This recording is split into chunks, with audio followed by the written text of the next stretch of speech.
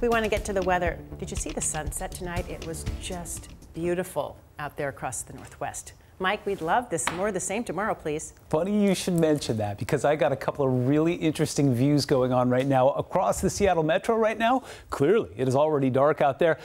Look at that. I'm not exactly sure what's going on. That appears to be smoke. That is not anything meteorological. We'll have to give you an update on that. In the meantime, taking a look off towards the west. Wow, what a gorgeous sunset it was tonight.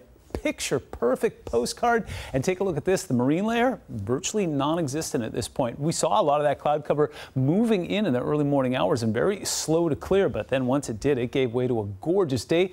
Temperatures across the region today, seasonal. Now remember, the average for this time of year at SeaTac is about 77 degrees, so we fell slightly short of that. Renton beat it, 79 there, 75 in Arlington today, and out along the coast. Once we got those clouds to clear, it got close to 70 in Forks, 66 in Port Angeles, and it was warm off towards the east. In fact, Wenatchee and Ellensburg both taking a run at 90.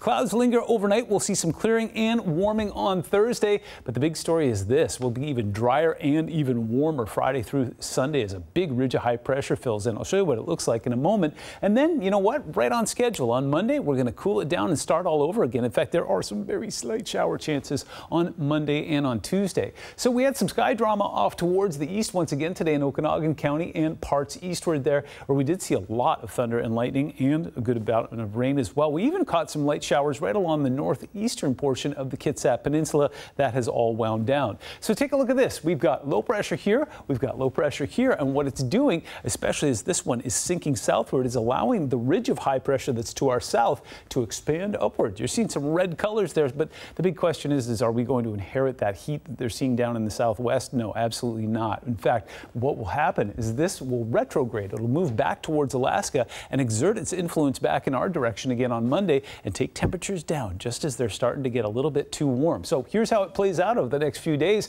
We'll warm it up into the upper 70s and lower 80s on Friday, Saturday and Sunday. It's going to be very summery out there, and then take a look at that. The result of that expansion of that trough will cool us down once again. Overnight tonight, we'll see the rest of those showers take off towards the north and east. We'll see some clouds that will glom onto the mountains, and then by the time we get into the afternoon, it's going to be beautiful out there. More storm potential virtually in the same place that we saw it today, and we'll see some more of those clouds form over the mountains, but otherwise that ridge of high pressure fills in. It's going to be clear, it's going to be dry, it's going to be warm. 7-day forecast shows a little something for everybody. We'll warm it up through the weekend, and if it's too much for you, we'll tune it back down and start all over again on Monday.